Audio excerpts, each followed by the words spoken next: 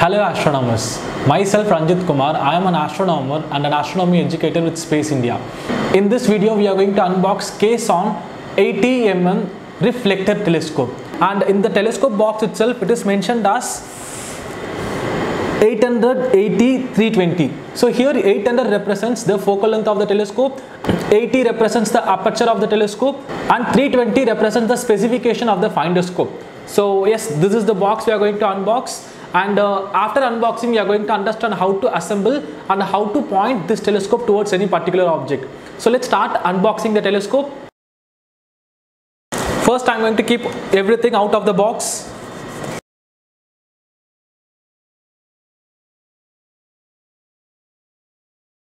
So these are the materials we have in our telescope box. So in this I am going to first open the bigger box.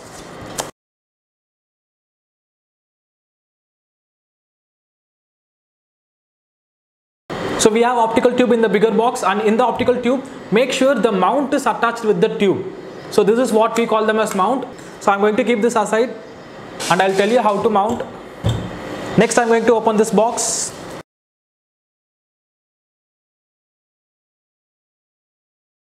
So in this box we have the tripod, and I am going to keep the tripod this side as well. And we have the manual. So this manual will explain about how to assemble the telescope, what are the parts available in the telescope.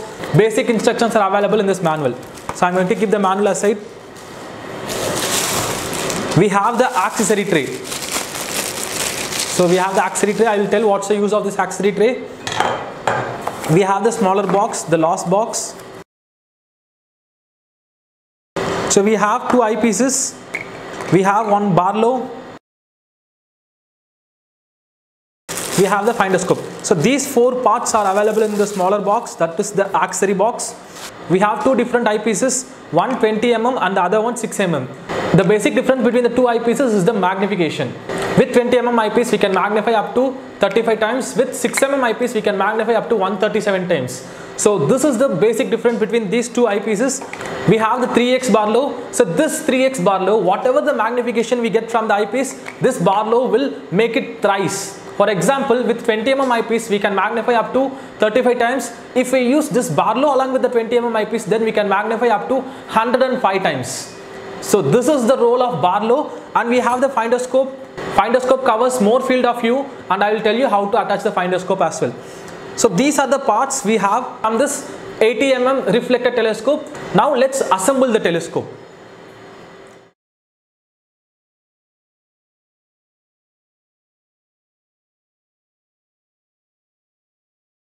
In the assembling part of the telescope we have the tripod, but this tripod is very small. We have to expand the tripod. How to expand the tripod? Here you can see there is a knob.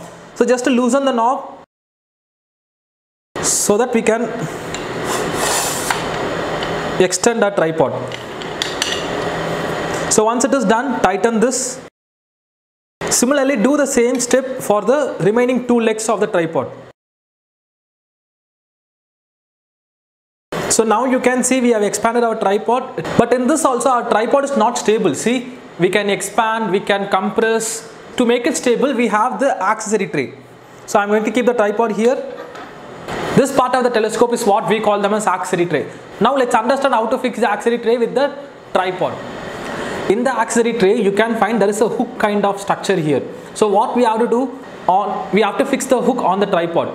So let me do this. It's like this. So now we have attached our accessory tray with the tripod. Now we cannot extend a tripod and we cannot compress a tripod. So this is the role of the accessory tray, and this has another purpose also. So you can see there is a place for the eyepieces. We can keep our eyepiece over there. So I am going to take the two eyepiece and Barlow, and I am going to keep it on the place.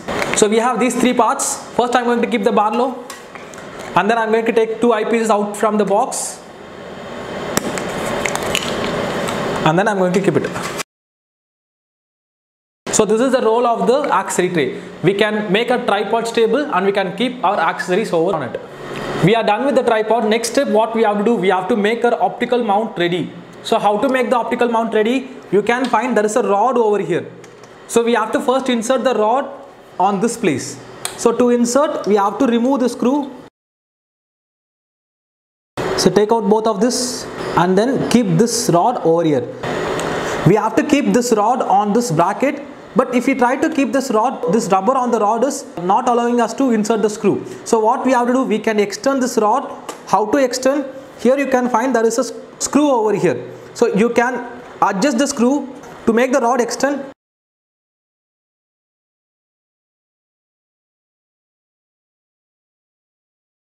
Keep the rod on the bracket, then insert both of this and then insert the screw. Now we have fixed the rod on its place. Next step, you can find there is a cap over here. Just to loosen the cap and take this out. And there is a place for the screw on the tripod. Just mount an optical tube on the tripod like this. And then put the cap back in. So now our optical mount is attached with the tripod. Now we have attached our optical mount with the tripod, but still my optical tube is movable. See, we can make the left to right movement, that is the azimuthal movement, and we can make the top to bottom movement, that is the altitudinal movement. How to control this movement? To control this movement, here you can see the cap. So if we tighten this cap, then our telescope cannot be moved in the left to right motion. If you want to control the altitudinal movement, we have to tighten this screw. So you can see there is a screw over here. We have to tighten this to control the altitudinal movement. So this is how we control our telescope movements. Next step, what we have to do, we have to attach the finder scope with the optical tube.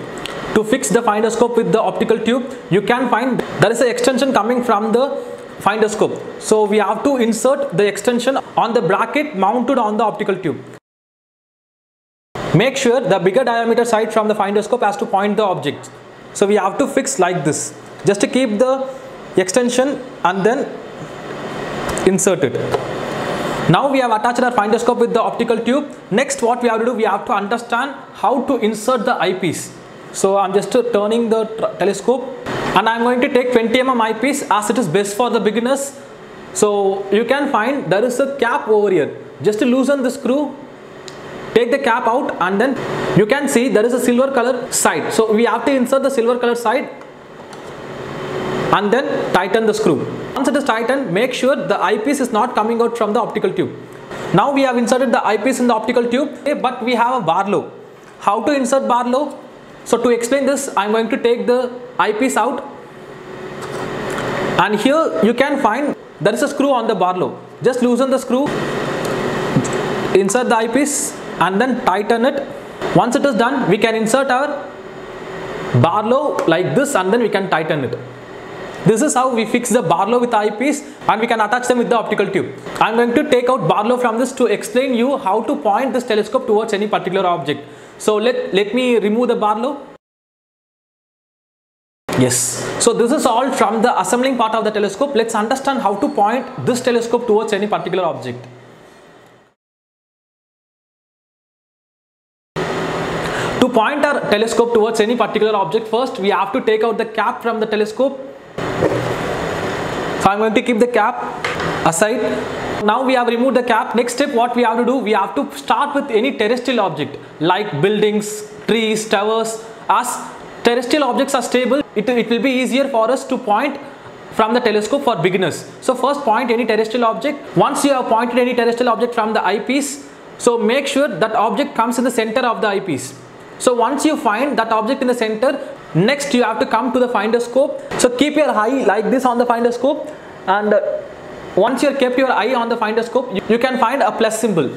Make sure the object which you find in the center of the eyepiece will come in the center of the finder scope as well.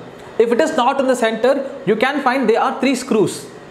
Just keep your eye like this and then adjust these 3 screws to get the same object in the center of the viewfinder. So we are doing this process for aligning our viewfinder with the eyepiece. Once this alignment is done, our telescope is ready to point any celestial objects. Why we have aligned both the viewfinder and the eyepiece? Because at the night time it will be dark. It will be difficult for us to get the object in the eyepiece. So for that, it will be easier for us to first, if we get the object in the viewfinder, as the viewfinder covers more area, it will be easy for us to get the object and make the object in the center of the viewfinder. Once it is center of the viewfinder, obviously it will come in the center of the eyepiece as well, because we have aligned both these two things. And when you observe an object from the eyepiece, sometimes the image may be blurred. To get a sharp and clear image, we have to adjust the focus knobs. You can focus the object with the help of these two knobs. So that is it from the KSON 80mm reflector telescope, and I hope you learnt how to assemble the telescope, how to point this telescope towards any particular object. Wish you all clear skies, happy hunting. Bye bye everyone.